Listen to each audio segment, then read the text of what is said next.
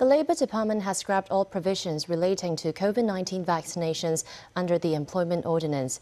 It means foreigners coming to work here no longer require a jab. Under the previous rules, failing to comply with vaccination requirements was a valid reason for contract termination. Domestic helpers from countries including the Philippines and Indonesia were required to be vaccinated prior to their arrival in Hong Kong. Authorities say any vaccination requests made by employers before today will now be seen as invalid.